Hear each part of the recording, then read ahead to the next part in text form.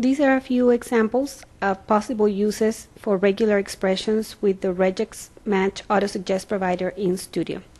For my first example, I have created an expression to give me the format of the first day of the month in this way, like this, which is what we use in Spanish. So I simply type the number 1 and I get two options, which is my regular format for the date and the one for the first day of the month. I'm going to choose this one.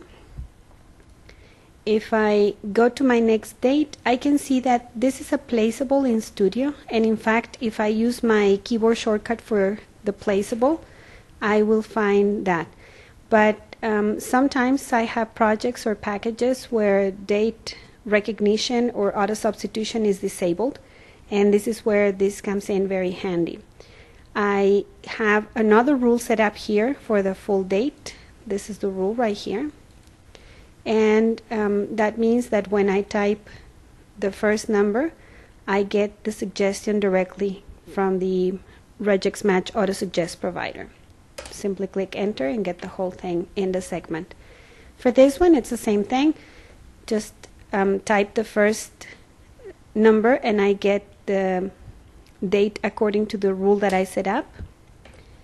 Here, this is not a full placeable in Studio when you just have the month and the year. So I created a rule here to help me with that.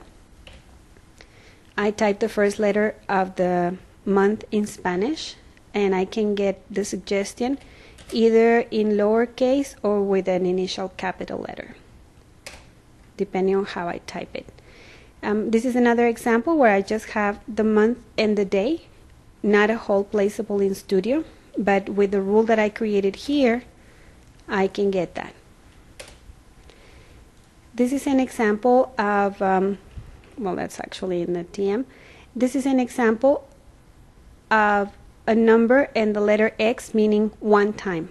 So I have a rule created for that down here, and when I hit the number 1, I get the suggestion from the Regex Match AutoSuggest provider.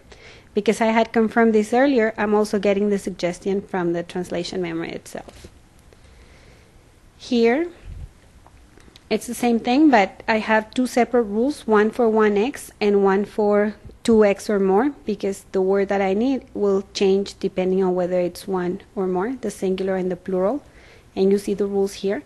So here I hit 5 and I get my suggestion from the Regex Match AutoSuggest provider. The 100% match comes from an earlier trial that I was doing. For this one here, I have this number. If I check my placeables in Studio, I get two placeables separately, but I don't want that. I want that to read from 5 to 6, but in Spanish. And so I created a rule for that. And if I start typing, I get that. And of course, this will, in this case, it's using the numbers 5 and 6, but it will use any numbers based on this rule, which is numbers that have 1 or 2 digits. For this one, we also see that there are some placeables there, but checking the placeables, we see that the placeables are, there are several parts to the placeable, and I don't want to do that. I want to get the whole thing in one keystroke. So with the rule that I created here for that, which is this one here, for full phone numbers that follow this format, I simply click the first letter or the first number, and after typing that, I get the full number and just hit enter and I get that into the segment.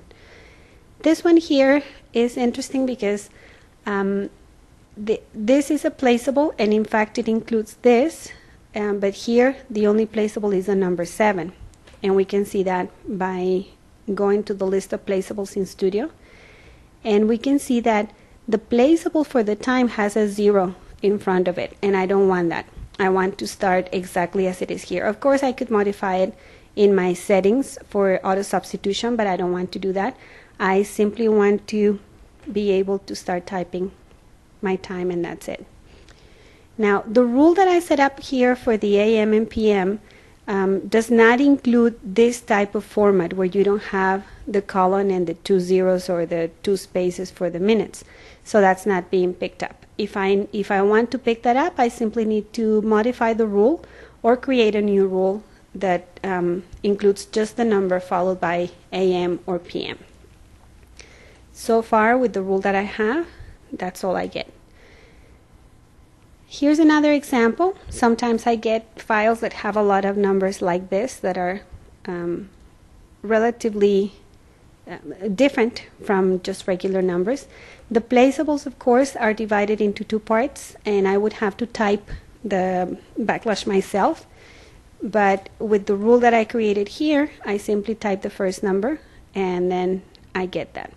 So this is the rule here to pick that up. And once again, just type 1, enter, and I get the whole number. And any variations of that number that fit the pattern, of course. Percent numbers, maybe not so complicated, but just to have another possibility.